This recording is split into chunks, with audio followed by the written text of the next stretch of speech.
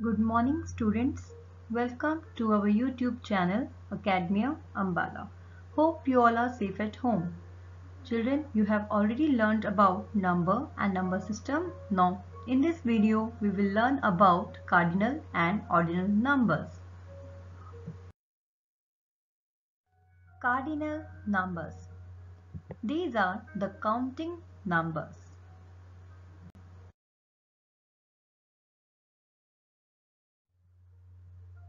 Let us understand the concept with the help of this picture. Children, what do you see here? The beautiful butterflies are flying. But how many butterflies are flying? Can you tell me? Let's start counting. 1, 2, 3, 4, 5. So the total number of butterflies flying here are 5. In this picture, we use cardinal numbers to count the number of things, and it also tells us about the total quantity. Ordinal numbers. These are the numbers which tells the order or position.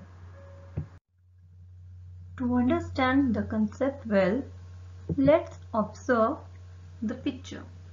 Children, here we can see that all the pencils are moving in a line. Now, can you tell how many pencils are there?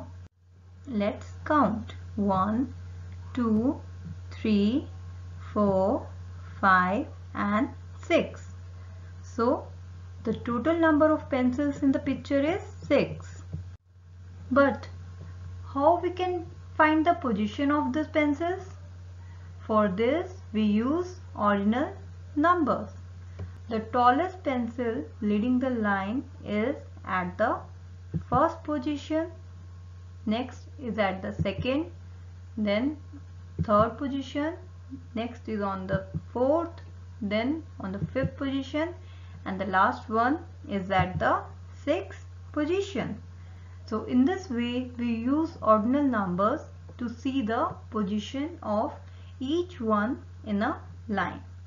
Now children, can you tell me what is the position of green color pencil? Yes, it is at the fifth position. So here it is clear we use cardinal number to find the quantity of things and ordinal number to tell the order.